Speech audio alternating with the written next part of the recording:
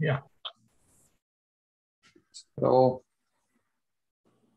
Hello. Hi, Kevin. Hello, everyone. Peachy. Peachy.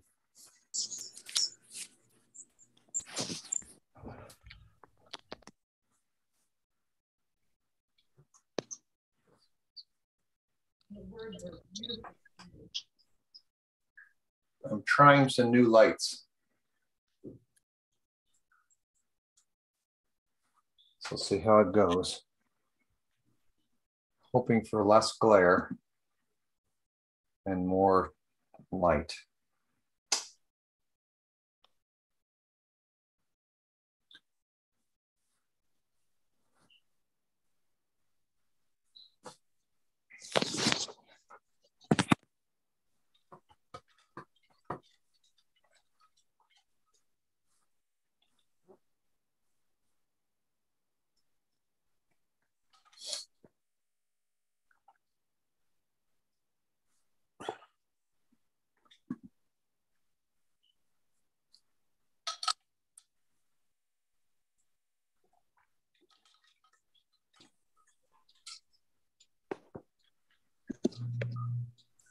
Well, I know some people can't make it tonight, so we'll hope a couple others wander in as we go. But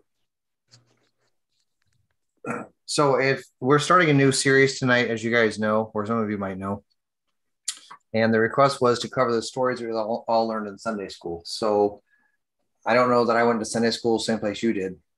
So if you have stories that you think of when you think of Sunday school stories, let me know and I'll add them to the list. Obviously, I thought we'd start with David and Goliath. I thought that seemed like the quintessential Bible story to me, so, or Sunday school Bible story.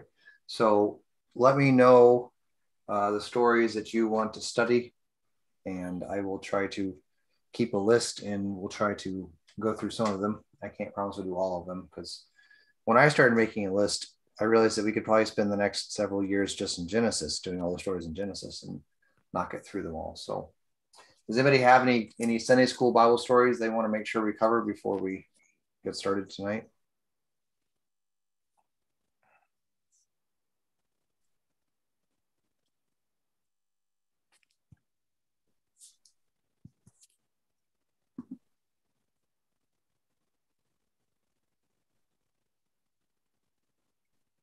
Okay, Cindy and Stephanie, you're just joining us.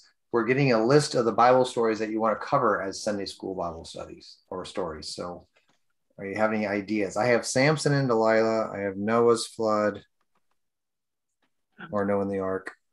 What else would I said? Someone else today said Joseph. Yes, the Joseph story. No Technicolor Dreamcoat, sorry. But the walls of Jericho. How about like some of the Abraham, Isaac, Jacob stuff? Yeah. Or Elijah. Oh, Elijah and Elisha. All right, anything else? Daniel. Jonah, yeah, Jonah. Oh yeah, you got a couple of Jonah, you got a couple of Daniel issues going on there. All right, any New Testament story you guys think of? Fiery furnace. All right, Daniel and fiery furnace, good. That's going to be Shadrach, Meshach, and Abednego, the three guys in the fiery furnace, and Daniel lion's den. So Shadrach, Meshach. Okay. Feeding of the 5,000. All right, 5,000. The raising of Lazarus. Oh, that's a good one. You win there because that's in John. So Lazarus, feeding 5,000 also in John. So that's good. See, now we're hitting our stride. All right. Well, that's quite a list. So that'll take us several weeks to get through those. So if you think of other ones you want to get through, let me know and we'll try to get a list going. I don't know if we're going to spend the rest of our lives doing this, but we'll do this for a while and see how it goes. So today, wherever you are, we are going to talk about David and Goliath said, kind of the quintessential Sunday school Bible story. Also, the one that probably is interpreted in some of the most blatantly strange ways. So we'll get to some of that as we go.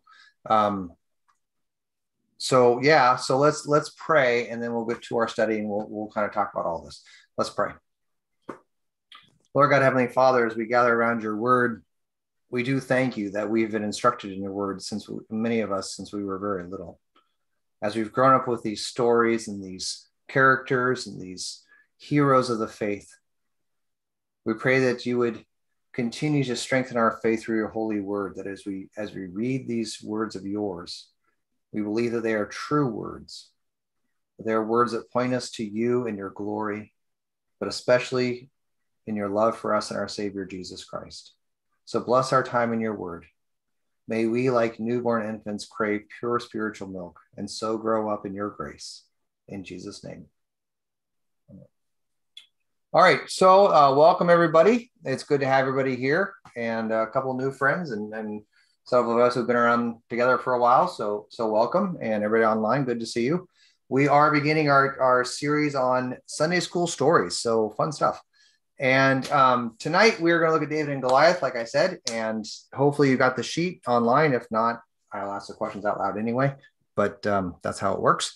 So the first thing is, before you even really look at 1 Samuel 17, which is where you have the story of David and Goliath, there's a couple things to talk about the story, but before we get there, and we're going to kind of go over this several times as we meet about these stories, the first thing we want to remind ourselves, number one on your sheet, who is the main character of the Bible?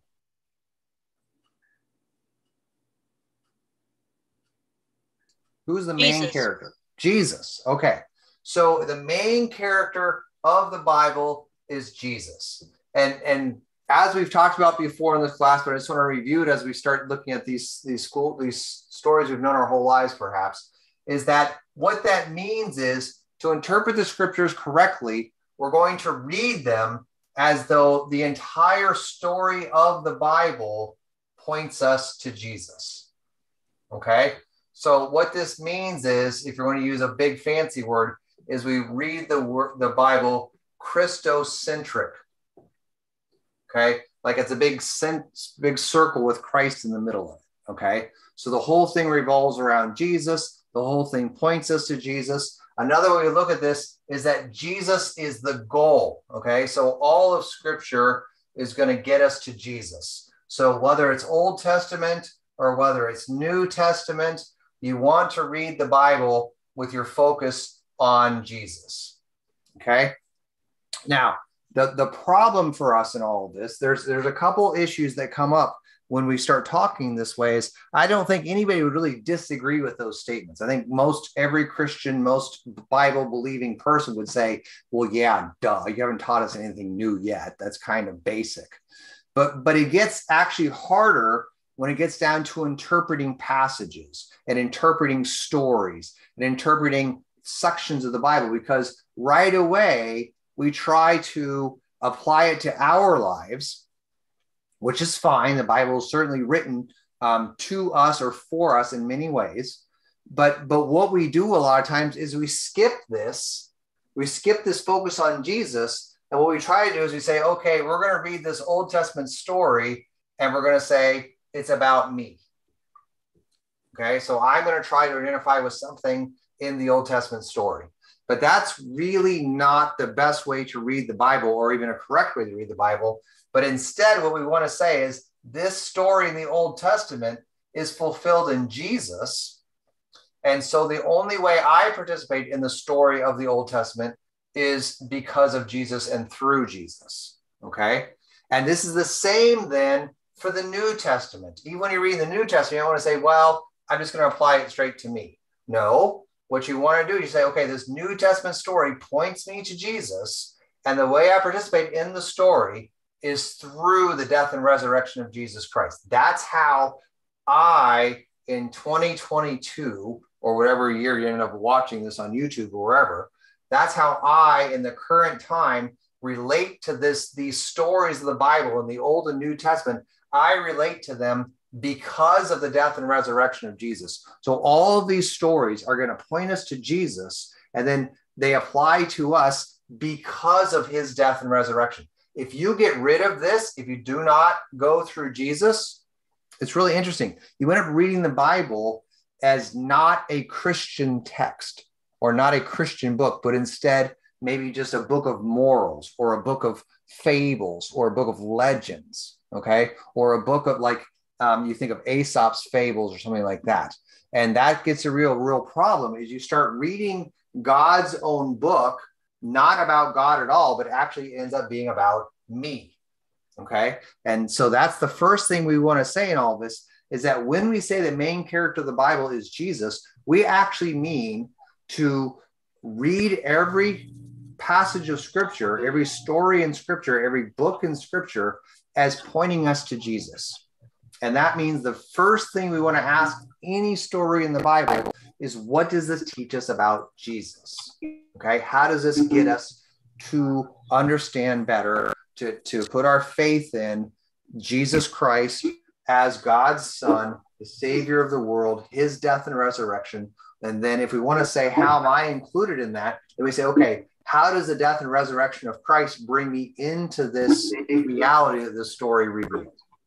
Okay, so that's kind of the move we're going to make together as we go through these stories. Any questions so far or thoughts on that?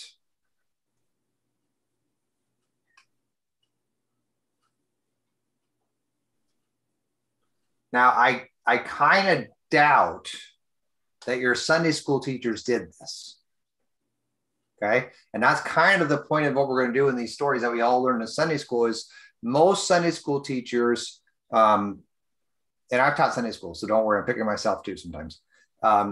When you kind of first start teaching the Bible, the first thing you do is you try to find ways to relate the story to the kids. And so you end up having a bunch of moral lessons. So like you can emulate David in David and Goliath in these ways, or you can emulate, I guess you could emulate Goliath if you wanted to in these ways, or don't be like Goliath, right? Or whatever, like that. And okay, but what you're doing is actually teaching kids moral lessons, not about Christ. And that's kind of how we're going to attack these stories, not attack in a bad way, but kind of go after these stories is to really say, how are these stories Christian stories? Meaning, how are they about Christ? Okay. And what you're going to find is that these stories actually get to be much richer than you remember them. They're actually a much larger and richer story and mean more to us. So it's fun. Trust me. Okay. Questions or thoughts?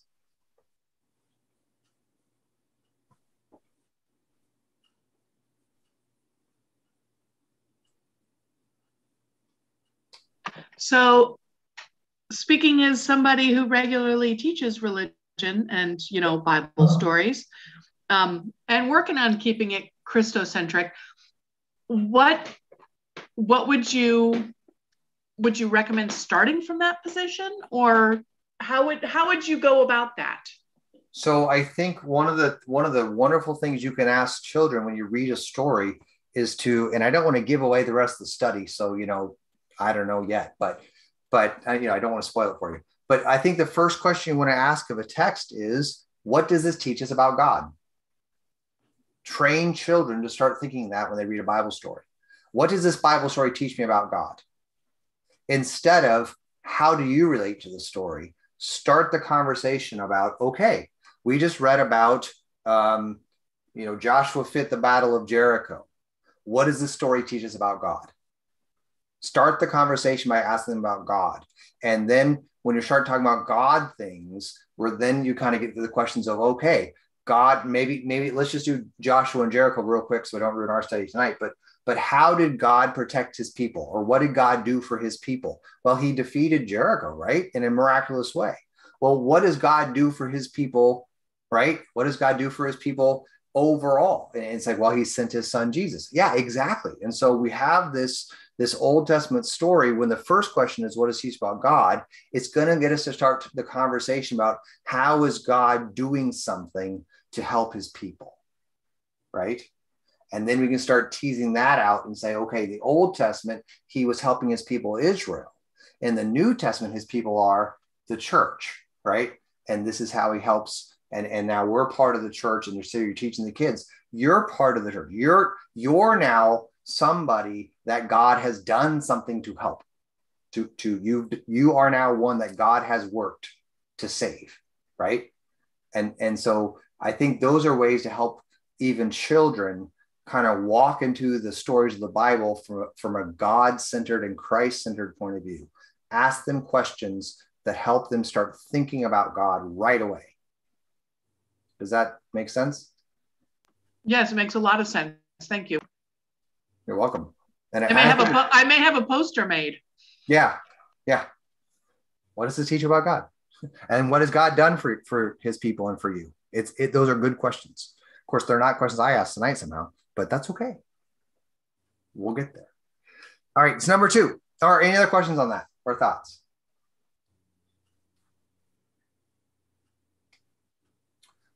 All right, number 2. So what is the central message of the Bible? If the central character is about Jesus, what's the central message? What is the point? What is the Bible trying to get its readers to do or to think or to believe? Or what is the message of the Bible? Or if someone walked up to you and said, "What's the Bible about?" What would you say? John 3:16. Okay, John 3:16. What does that mean? God has sent his son to save you. Good. And the world. Good. Okay. So it's something, somehow, the central message is going to be on God saving you. And how does he do that, Susan? Sending his son. Right. Through the death and resurrection of his son, right? So when we say the Bible's about Jesus, right? He's the central character, but the central message of the Bible is what we call justification, right? That's the big fancy word for being saved. Justification by grace. I can't write tonight. Forgive me. By grace through faith. You guys are saying you can't ever write. Nothing new there. And by grace through faith because of Jesus, right? On account of Christ. And so we say this is the central message of the Bible. Now, just like we said with the first thing, with Jesus being the central character, and we want to interpret everything as pointing to Jesus, we also want to read everything in the Bible as pointing to this reality, that God saves people. Now, that means a couple of things right away. First thing, and this is very offensive to a lot of people. I actually know somebody who has kind of walked away from the faith because of this. They're offended at the idea that they need saving. They're offended by the idea that they would need saving. But that's one of the most important things the Bible says, is that every human needs God to save them. Without God's intervention, every human is lost. So that's part of the message of the Bible. And then the central part of it then is God is the one who's actually taken the action to save us. And so we are justified. We are declared righteous. We are forgiven of our sins by God's grace. And it's because of what Jesus did. And we receive all that, not by earning it, by doing things, but by believing in Jesus, okay? By believing what the scriptures teach about what Jesus has done. So what this means is, as we look at these Old Testament, a lot of these Old Testament, even New Testament Sunday school stories, we want to read them as though they're about Jesus and they're teaching us how God has saved sinners by grace through faith because of what Christ has done. Okay? Now, what that means, now pay attention to this. What that means is that the Bible is united in its message. Nothing in the Bible is going to be contrary to those two ideas, Christocentric and justification by grace through faith. Those two things are going to work in every story. Okay? I'm not saying I can explain how it works in every story, but that is how it works in every story. And it's our job to keep reading and studying and trying to figure out how these disparate stories sometimes tie into that grand story, that grand reality, so that everything is kind of coherent. It's all kind of holding together. Because remember, the Bible, written by lots of different humans, right? Lots of different humans wrote the Bible. Lots of different authors over thousands of years in 3 different languages. But remember, all inspired by the same Holy Spirit. Okay, so there's one overall author of Scripture, the Holy Spirit, even as he worked through different human authors at different times. Okay, so that Holy Spirit inspired all these authors to tell the same overall theological truth all about Christ, but they told it from different places and different times. Okay, does that make sense? Any questions on that one?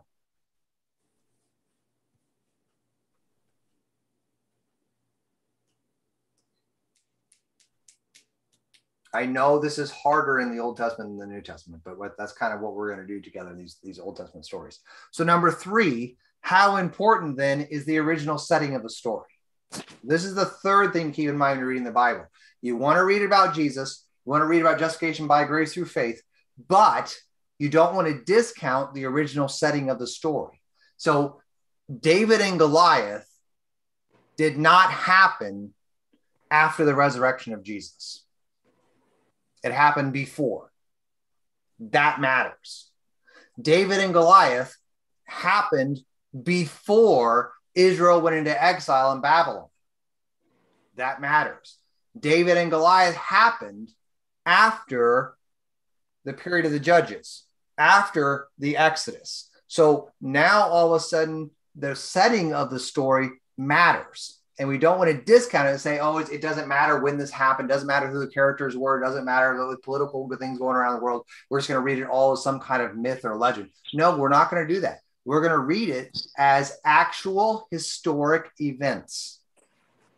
So we believe that there actually was a young shepherd king named David, right? And there really was a giant named Goliath. And there really is a valley in Israel. Hey, our good friend Jeremy, who usually joins us, he's actually in Israel. That's why he's not on class today. He's actually in the Holy Land. And he was texting me pictures of this valley. I'm not smart enough to figure out how to do this, but if I could, I would show you the picture. Let me see. I'm an old dude trying to use technology. This could be a little scary for everybody. Okay. Now, there it is. There's the valley where David and Goliath happened. All right. And he drew on it for us. If you can see the blue lines, those are the Philistines, and the little green circle there at the top, that's where the Israelites were encamped. And this valley down here, that's the valley where the battle kind of took place between David and Goliath. So Jeremy's there. He said to say hi to everybody, and he sent us pictures. So now I think he did the drawing. I don't think when you go there, you actually see the drawings. I think that's something Jeremy added for you. I don't think that God actually, wrote in the sky. I do that, not him. So there it is. You can picture a little David and Goliath over there. But the cool thing about that, and even the fact that our good friend Jeremy is there in the Holy Land for us and with us, is that it reminds us you can go to these places. These are historical events that happened on earth. It's not made up. It's not some kind of myth or legend. So as we read biblical texts and we're saying we're going to read about Jesus, we're also going to take it very seriously that this took place, 1000 BC or so, and there actually was a guy named David and a big guy named Goliath, and there actually were Philistines and Israelites, and these are real places on earth. There were actual battles and people actually died. So we take it very seriously, the text in its original setting. Okay. So we're not just going to ignore the setting to run to Jesus. We're going to take it very seriously that God worked in this situation in history to do something for his people. And that all of that's going to point us ahead to Christ and justification by grace through faith. Kevin, can I ask a question? Yes, please do. So as a kid, I always wondered, how big was Goliath? I mean, does it ever say how big he was? Or yeah, it does actually. It says that he's about 6 1/4 cubits. Okay, 6 cubits and a handbreadth. So that's about 6 1/4 or 6.5 cubits, depending on how you measure your hand and your cubit. Cubit is the length from your elbow to your fingertip. Okay. So it's about 1.5 feet. And he's 6.25 of those. He's a little over 9 feet tall. Okay. So he's a pretty big dude. 9 feet tall. So yeah, he's literally a giant. And the irony is, or not irony, but kind of it's interesting, is that there's evidence of several people this size kind of running around. There were kind of big guys back then. So yeah, he was literally a giant. To us, you know, I've seen people that are like 7 feet tall, and we think, whoa, that's tall. But so was it intentional that he was by God? Was it intentional that he was that big to play a role in a story, or was he just like and I don't want to say freak of nature, but was he just like a hybrid? Well, like I said, there actually seemed to be evidence that there were some of these guys walking around that were giants, and they would. I mean, obviously, if you have a guy in your kingdom that's 9 feet tall, he's going to be your lead warrior. He's going to go out there and kind of be the guy that intimidates the rest of the armies. And, you know, we don't have a lot of 9 feet tall guys running around, so it would scare you to death, I think. And it does. I mean, if you read the story, this guy walks out and the entire Israelite army is like, I'm done. I'm not fighting that guy. Right? I mean, that's part of the plot. So you're right. Yes, God uses his size in this story to teach us something. And we're going to look at what that is. So that's very true. But yeah, he seemed about 9 feet tall, which is big. Really big. Some of us are maybe half that size. So yeah, that's a big guy. All right. So let's actually read the text. The problem is this is a very long story. And this is the other thing that I noticed as I was reading some of these Bible stories, is that I didn't read this much of the Bible in Sunday school. We got some kind of condensed version, because like in my Sunday school lesson, it was bang, bang, bang, we're done. But this is it's actually all of chapter 17, which goes on for a very long time. It's literally 58 verses. So it's pretty long. So let's see. Let me just read this. And I'm not because you guys can't read, but sometimes the audio gets weird. So let me just read this, and I'll try to read the story. Here we go. Verse 24. Obviously, we're starting in the middle, but here we go. All the men of Israel, when they saw the man, that's Goliath, they fled from him and were much afraid. And the men of Israel said, have you seen this man who has come up? Surely he has come up to defy Israel. And the king will enrich the man who kills him with great riches, will give him his daughter, and make his father's house free in Israel. And David said to the men who stood by him, what shall be done for the man who kills the Philistine and takes away the reproach from Israel? For who is this uncircumcised Philistine, that he should defy the armies of the living God? And the people answered him in the same way, so shall it be done to the man who kills him. Now Eliab, David's eldest brother, heard when he spoke to the men, and Eliab's anger was kindled against David, and he said, why have you come down? And with whom have you left those few sheep in the wilderness? I know your presumption and the evil of your heart, for you have come down to see the battle. And David said, what have I done now? Was it not but a word? And he turned away from him toward another, and he spoke in the same way, and the people answered him again as before. When the words that David spoke were heard, they repeated them before Saul, and he sent for him. And David said to Saul, let no man's heart fail because of him. Your servant will go and fight with the Philistine. And Saul said to David, you are not able to go against that Philistine to fight with him, for you are but a youth, and he has been a man of war from his youth. But David said to Saul, your servant used to keep sheep for his father. And when there came a lion or a bear and took a lamb from the flock, I went after him and struck him and delivered it out of his mouth. And if he rose against me, I caught him by his beard and struck him and killed him. Your servant has struck down both lions and bears, and this uncircumcised Philistine will make one of them, for he has defied the armies of the living God. And David said, the Lord, who has delivered me from the paw of the lion and from the paw of the bear, will deliver me from the hand of the Philistine. And Saul said to David, go, and the Lord be with you. Then Saul clothed David with his armor. He put a helmet of bronze on his head and clothed him with a coat of mail. And David strapped his sword over his armor, and he tried in vain to go, for he had not tested them. Then David said to Saul, I cannot go with these, for I have not tested them. So David put them off. Then he took his staff in his hand and chose 5 smooth stones from the brook and put them in his shepherd's pouch. His sling was in his hand, and he approached the Philistine. And the Philistine moved forward and came near to David and his shield bearer in front of him. And when the Philistine looked and saw David, he disdained him, for he was but a youth, ruddy and handsome in appearance. And the Philistine said to David, am I a dog that you come to me with sticks? And the Philistine cursed David by his gods. And the Philistine said to David, come to me, and I will give your flesh to the birds of the air and to the beasts of the field. Then David said to the Philistine, you come to me with sword and with spear and with a javelin, but I come to you in the name of the Lord of hosts, the God of the armies of Israel, whom you have defied. This day the Lord will deliver you into my hand, and I will strike you down and cut off your head.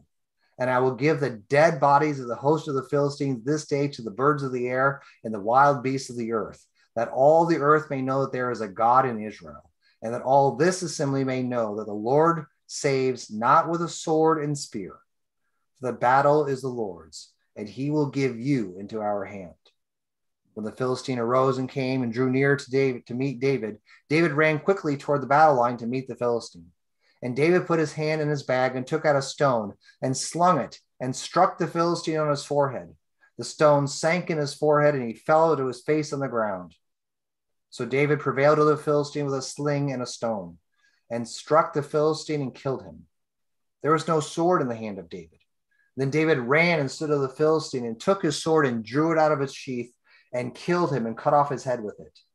When the Philistines saw their champion was dead, they fled. And the men of Israel and Judah rose with a shout and pursued the Philistines as far as Gath and the gates of Ekron. So the wounded Philistines fell on the way to Sha'arim as far as Gath and Ekron. And the people of Israel came back from chasing the Philistines, and they plundered their camp. And David took the head of the Philistine and brought it to Jerusalem, but he put his armor in his tent. All right.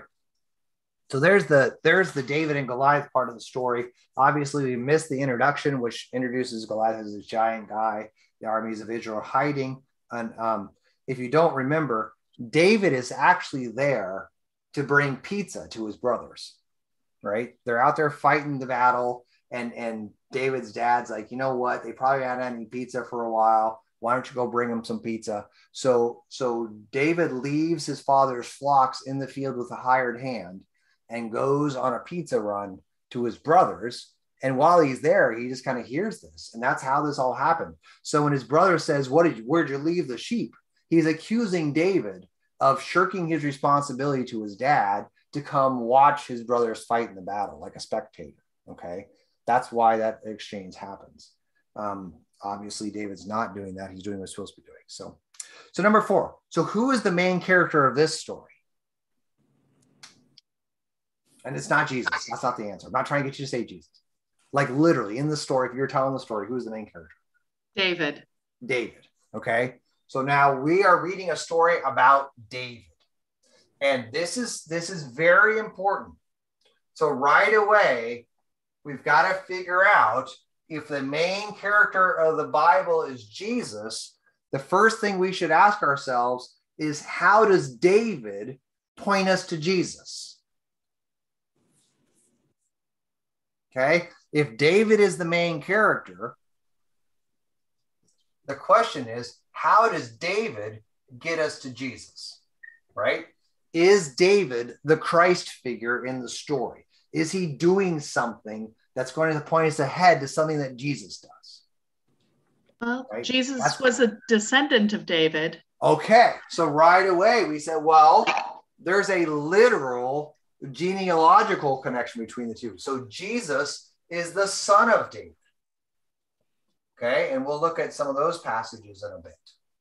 And beyond that, David's reign was kind of considered the golden age of Israel. And that's what they were always trying to get back to, it seems. Okay, so not yet, right? Not yet, but David is going to become the king. Well, he actually has been anointed in chapter 16, but Saul's still king over Israel at this point.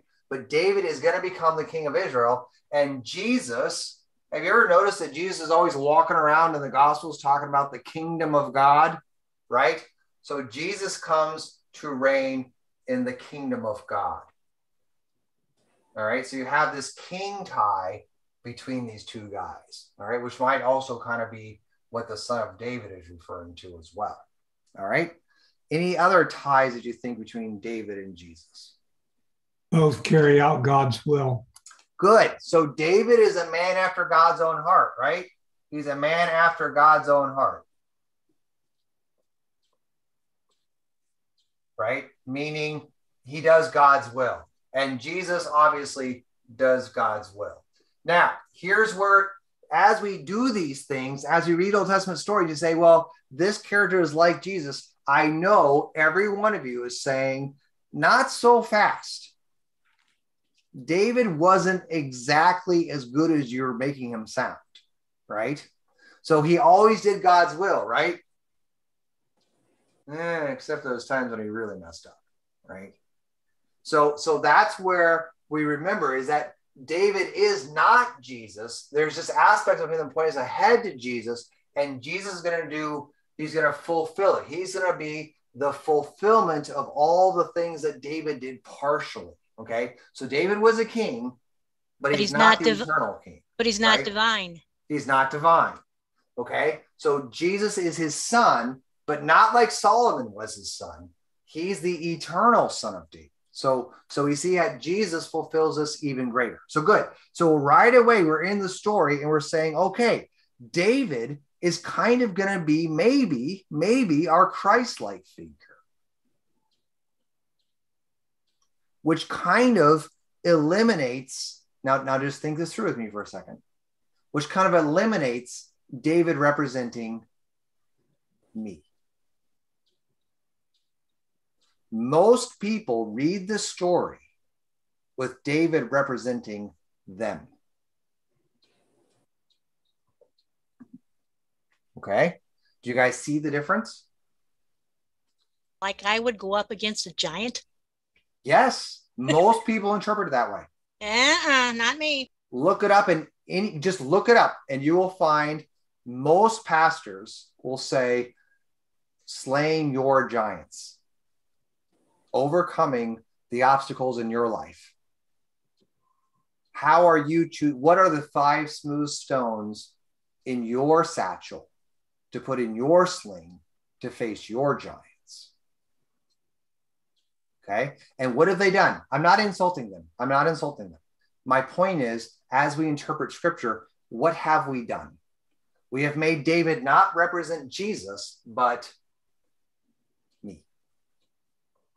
Okay. And now what have we done to the story? We've removed it from this whole reality of what God has truly done to save sinners, including me. If I am David, then who's saving me? Right? See, so that's why as we read these stories that we learned as children, we're gonna open them up to even a richer understanding of them as we see the glory of God in the face of Christ in the David and Goliath story, in the Battle of Jericho, in Abraham, in all these stories. We're going to see the richness of God saving his people in the person of Jesus Christ. Okay. So number 5, we got the main character down. That's pretty good. It's pretty easy. Oh, well, before we go too far, we shouldn't go too far without doing this. There are other characters in the story. So just other big characters. We got Goliath. Okay. So we got Goliath. So if David equals Jesus, then who's Goliath? Devil. Yeah. Okay. So he's the enemy of Jesus, right? He's the enemy of God's people. Okay. So he's the enemy of God's people. I don't know why I can't write to it. Okay. So he's God's people's enemy. I don't know if I don't call him the devil yet, but somehow Goliath, if David points us ahead to Jesus, then the one that David is opposed to, we're going to kind of see, okay, so now this is God defeating the enemy of his people. And we're going to see maybe how does this point us ahead to what Jesus did to defeat our enemy? Now, We're not going to get there yet, but that's just kind of how we do characters. What's another character? I say Saul. Saul's a big character. Yeah, who sends David. He kind of sends him, or almost in a way. Well, and so here's what I want you to let's look at our Bibles real quick. Go back to 1 Samuel chapter 16, the very end of 16, the very beginning of 17. So chapter 17 is David and Goliath. So 1 Samuel, the end of 16, right? Okay. And we're going to look at, well, let's see. That's not the best way to do it, is it? Let's not do it there. Let's do it here. Let's go to 16 verse 14. This is actually a little clearer. Chapter 16 verse 14. I'm sorry, I keep telling you the wrong verses. It's just a bad night. 16, 13, and then 14. That's what I'm thinking in my head. I'm just saying it backwards. 1 Samuel chapter 16 verse 13. Samuel, the prophet Samuel, who, by the way, anointed Saul as king earlier. So Samuel now took the horn of oil and anointed David in the midst of his brothers. Now listen to this. And the Spirit of the Lord rushed upon David from that point forward. Okay. And then verse 14 says, now the Spirit of the Lord departed from Saul. So what do we have going on here in Israel? We have the change of anointed kings. Okay. We have the Spirit of the Lord now resting on David and no longer on Saul. Okay. Does that make sense? Is that sort of, I could see somebody looking at that and saying, well, did God make a mistake when he had Samuel anoint Saul first? No, he didn't, because, okay, very good. So that leads to the next point, is that there's actually a tie between David and Saul, but look at this. There's also a tie between Saul and Goliath. And I think this is something that we really need to ponder for a second as we look at what's going on here in the history of Israel. Because when Israel wanted a king, remember, God's first answer to them wanting a king was no. You don't want a king because I'm your king. Okay, remember, don't ever forget this. As you're reading the Old Testament, one of the most important passages is Judges chapter 8. And we don't have time to turn there right now. But Judges chapter 8, the people of Israel come to Gideon. Remember Gideon? He's the fleece guy. Okay, Gideon. And they say to Gideon, you and your son shall be kings over us. And Gideon says, no, for Yahweh is to be the king of Israel. All right. But at the end of the book of Judges, everyone does what is right in their own eyes because there is no king in Israel. And then they ask for a king. Okay. And the reason they want a king is because they want to be like the other nations. So what do they do when they choose the first king? They choose a king who is head and shoulders above everyone else in stature. Saul is literally head and shoulders taller than everybody else in Israel. That's why they choose him, because he's a champion who can go out and win battles. Well, now look what you've got. You've got Israel's head and shoulders taller than everybody else king. He can lead us out in a battle against anybody because he's so big and strong. And he just met his match. As a matter of fact, he's outmatched. Okay. But who's going to come on the scene? Not King Saul, who's head and shoulders above everybody else, but King David, who's just this little shepherd boy. But he's going to walk into battle after God's own heart. Right? And the battle belongs to the Lord. Okay. So this is what this kind of the way that Sam, whoever wrote for Samuel, is setting up this narrative for us, is he's bringing us along in the story to show us that God saves his people, not in the way that other nations think about saving, through military might and strength. No. What does David say? The battle is not with the sword or the spear. No, the battle belongs to the Lord. Okay. And the way he saves his people is through his anointed, right? He's going to save it through his anointed, which remember is Messiah, In New Testament, that's Christ. Okay. So the anointed Messiah, the Christ, is how God's going to save his people from their enemies, right? And this is we're kind of seeing what's going on here. Okay. Yeah. Isn't that fun? Now, what happened? Number 5. What happened? Someone asked you what happened to David and Goliath. What happened? Well, David won, but I have another question. Where does it say that Saul was afraid or couldn't handle Goliath? It says, okay, good. It's in the beginning of the chapter. Okay, that's fine. I can look it up later.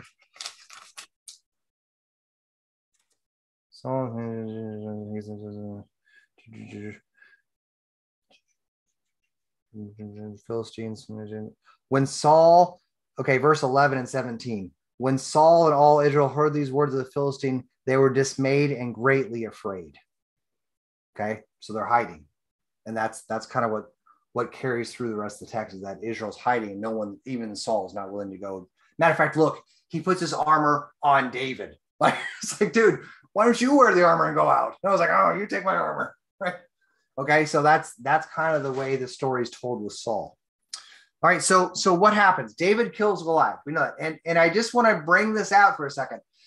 That's the point of the story. David kills Goliath. Right? Like, that actually happened. Don't forget that. This isn't a metaphor for something else happening. This is actually the story of David killing Goliath. And that mattered for God's people, Israel. Without David killing Goliath, Israel would have been in trouble. But he actually kills Goliath, and he cuts off his head with his own sword. Like, that's pretty impressive. So he actually takes a sling, slings a stone, hits him in his forehead, he falls over dead, he walks over, chops his head off with a sword. And then all of Israel chases down the Philistines. Okay? That's actually what happened in the story. Pastor, now, why did David pick up 5 stones when it only took 1? Well, that's probably what he did when he was a shepherd. That's probably how many you kept in your pouch to So it's not like lack of faith on David's part. No, I think he's already told us that he has experience doing this with lions and bears. I'm sure he's a good shot, but I'm not just bringing 1 stone. You don't just bring 1 arrow in your quiver. You fill that thing up. So I think he just grabbed, 5 stones, put them in his bag, and he probably thinks he can sling 5 times before Goliath gets to him. Well, remember, the thing about a sling is Goliath can't reach you yet with his giant sword. David is actually still a ways away when he's slinging. So he might be thinking, I got 5 shots at this before this guy gets too close. Could it also be he's not assuming how God is going to defeat Goliath? He's just, I'm going to prepare the way I prepare. God's going to do whatever it is he wants to do. I have no idea what it is. I just know he's going to win. Well, yeah, exactly. And that's what I'm saying, is that he's done this with lions and bears. And so I think when you're protecting your sheep, you kind of grab as many stones as you think you're going to need, right? And if God grants you success on the first one, you kind of thank God and move on. But I think that's right. I don't think he had read the story yet. So I think he's just, and I think that's kind of what I'm going to get away from, to be totally blunt, is that I don't know that 5 stones makes any difference. I'm not actually sure that the Bible ever goes back and says, now remember David's 5 smooth stones. So they don't. Okay. And that's kind of what I'm getting at. We'll get there, number 7. But number 6. So where is God in the story? Well, David called him the Lord of hosts, the God of the armies of Israel. Good. So he is Yahweh Sabaoth. That's the Hebrew for that. Yahweh Sabaoth is God of the armies, or God of the host. He's General Yahweh. He's in charge of the armies. Okay. So he's the Lord God Almighty. He's in charge of the armies. Good. Where is he in the action? With David. Yes. Okay, now don't miss this. He's with David. Why is he with David? What is he doing through David? He was anointed. Yes. And so what is he doing through his It was anointed his spirit. David? His spirit was with David. Yes. Why? What was the point?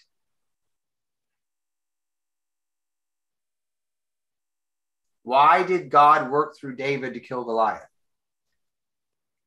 Because he believes in God's power. No? I mean, yeah, that's fine. No, but what was the goal of God working through David? God always works through means. To do what? Overcome save his people. Yeah, to overcome the enemy, to save his people. That's the point. God is working through David to save his people. That's where God is. God is working through David to save his people. Why, Peter?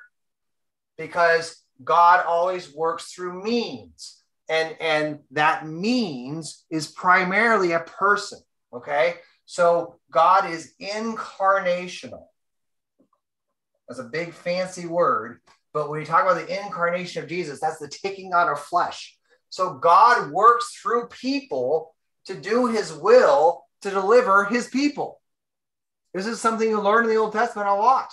So what's David doing? David is literally killing a giant with a sling and a stone, but God is at work in David to rescue God's people. Okay? Now, it doesn't take a whole lot of imagination to kind of get us to a Christological interpretation of all this, right? Now we have God working through a person, an incarnated person, to deliver his people, right? So now we're seeing how David actually is a prophecy of Jesus Christ in his actions to slay Goliath. Because this is God working through a man to deliver his people, right? Okay. Look at this. I mean, now we got a story to tell. Now we got something to talk about. All right. So we'll get to the more weird, where is God questions as we go. But number 7, is this a parable? No. No. Anybody think it is?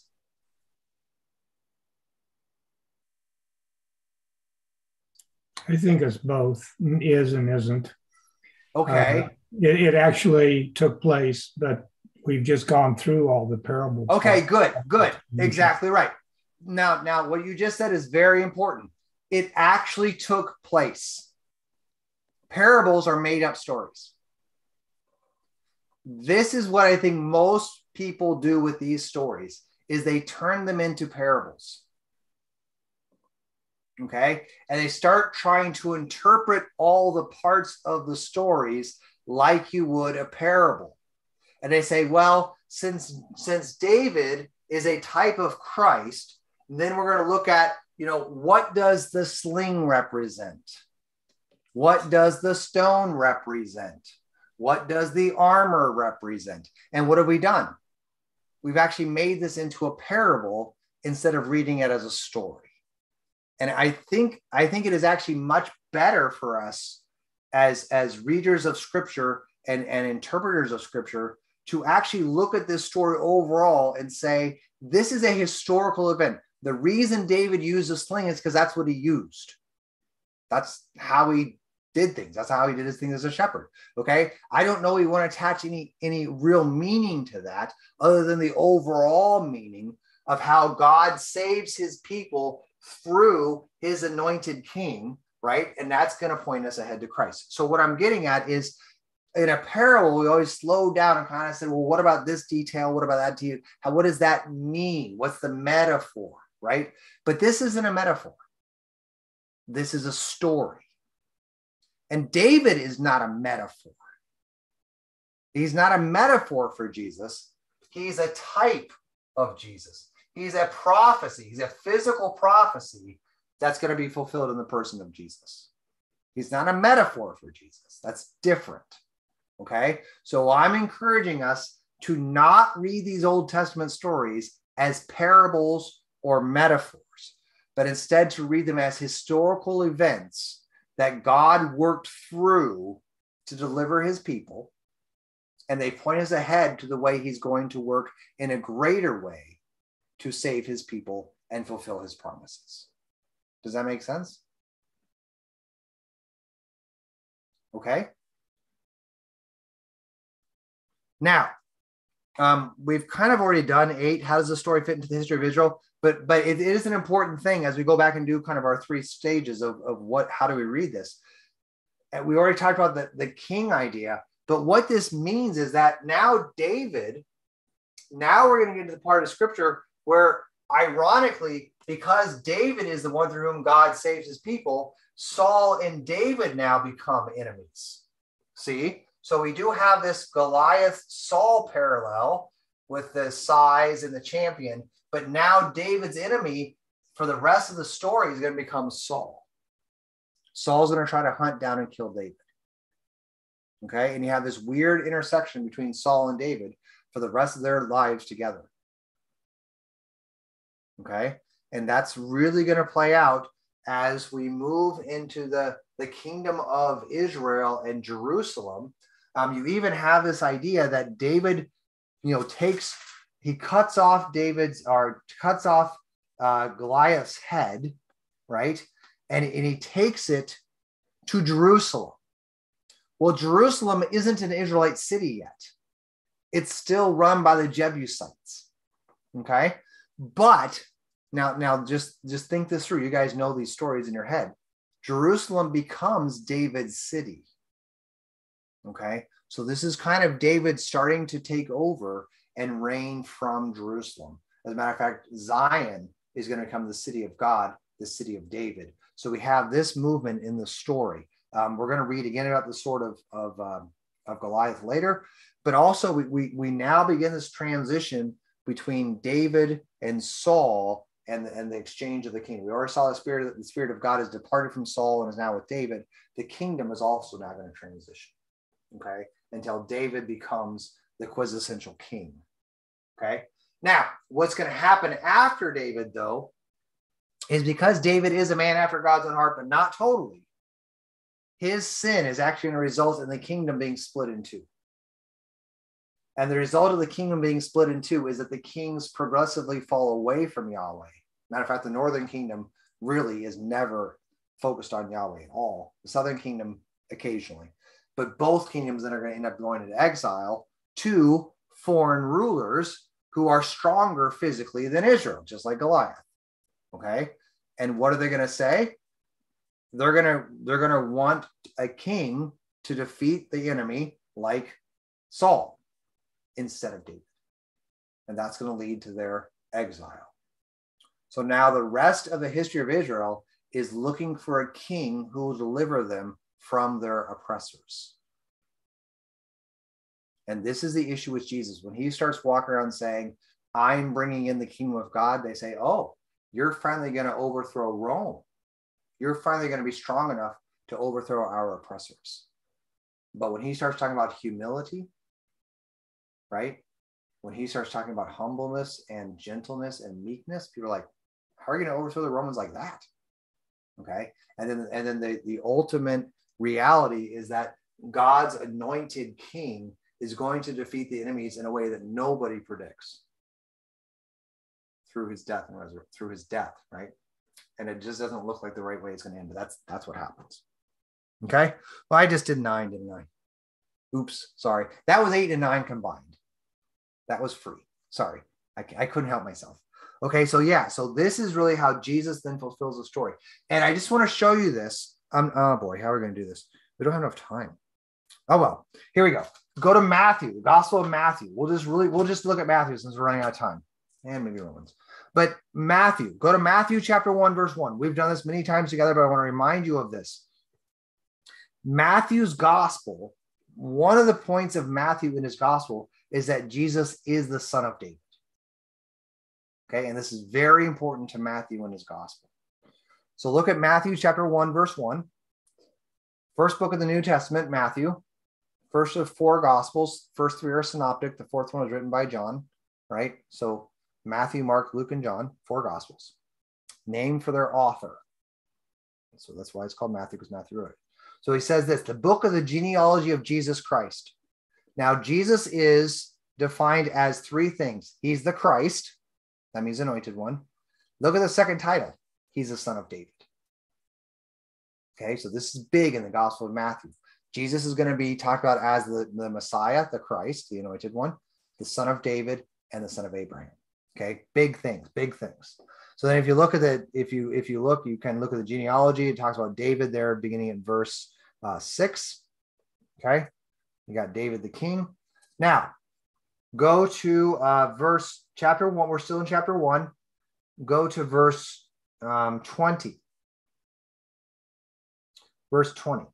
But as he considered these things, behold, an angel of the Lord appeared to him in a dream, saying, Joseph, son of David. Okay, so now Jesus is going to be born to Joseph. Both Mary and Joseph are tied to David, right? Even his adopted son or adopted father is son of David. And then in chapter 2, verse 1, now after this, Jesus was born in Bethlehem, which is the city of David. Okay, now we're going to skip ahead because we're running out of time. So let's go to the end of Jesus' life. Let's go to Matthew chapter 20. Matthew chapter 20, verse 30. All right. Well, we should read 29 too because it's fun. Matthew 20, verse 29 and 30. Just good stuff. We've been talking about Jericho, and here's Jericho right here in the New Testament. So since we've been mentioning Jericho, we'll bring it up there. So Matthew 20, verse 29. And they went out of Jericho, a great crowd followed him. And behold, there were two blind men sitting by the roadside.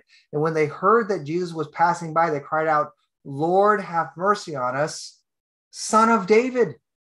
See, they believe that Jesus is this fulfillment of this prophecy. So in 2 Samuel chapter 7, 2 Samuel chapter 7 is the promise that David's son will sit on the throne of Israel and reign forever and ever. Okay, so these blind men call out, David, or son of David, save us. And then what happens? Look at chapter 21 of Matthew, chapter 21, verse 9. And the crowds this is Palm Sunday. So he's going into Jerusalem, right? The city of David, Jerusalem, right? Remember that? And the crowds that went before him and that followed him were shouting, Hosanna, meaning save us now, to the Son of David. Blessed is he who comes in the name of the Lord. Hosanna in the highest. Now, what did David do with Goliath? He went out to face him in the name of the Lord.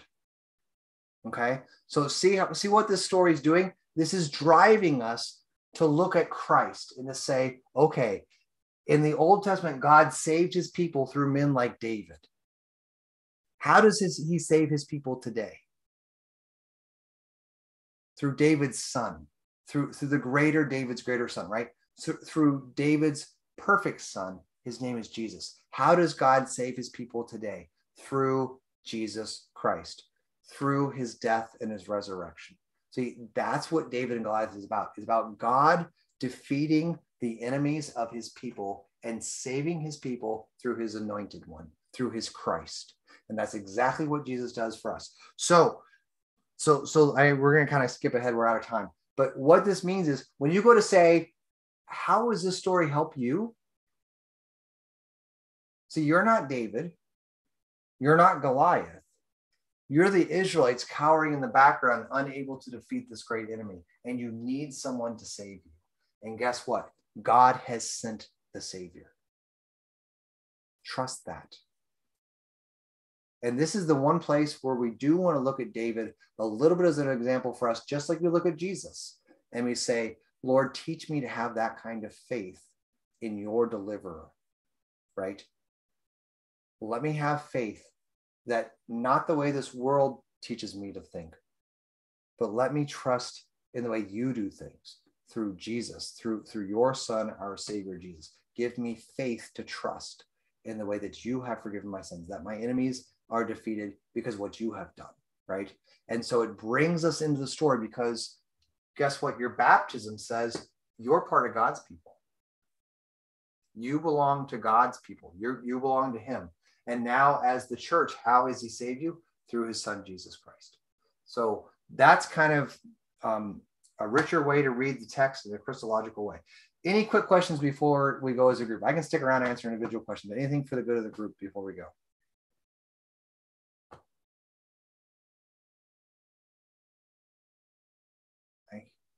I hope that was fun. It was fun for me. I hope it's fun for you guys. So we'll do more Bible stories like that if you want. I hope that was okay. We'll try again anyway. So give me another chance if it wasn't. And we'll do, I don't know what we'll do. You want to do Noah's Ark? Should we do Noah's Ark next? Go to Genesis. All right, we'll do Noah's Ark. That one or Jericho is a good one too. Joshua and Jericho. Yeah, we've been doing a lot of Joshua and Jericho tonight. So maybe we'll do, let's do those the next 2 weeks. We'll do Noah and Jericho. We'll do those the next 2 weeks. Okay, Noah, and then we'll do Jericho. All right, let's pray, and then I can stick around if anybody has any questions for me. Let's pray. Lord God, Heavenly Father, you continue to act out of love and mercy to forgive our sins and defeat sin, death, and the power of the devil for us, that we don't deserve your love and your mercy. Help us to focus on Christ, to trust each and every day that our sins are forgiven because he has overcome through his death and his resurrection. As we read your scriptures, we read the continued story, how you save your people through your chosen instrument. Teach us to trust in your unfailing love. And Lord, empower us as we live our lives to be witnesses of that love to those that we meet, that we might invite them into this amazing, amazing good news that you love even sinners like us. Bless us now this night with the peace of your love. In Jesus' name. Thanks, everyone. Christian said he wants to do the VeggieTales versions. Yeah, I actually talked to somebody about that today. So you can just watch VeggieTales. Like, oh, yeah. Well, they're not quite as Christological. They have to talk like the little piece with their little British accents. Exactly. They are French. And French, that's right.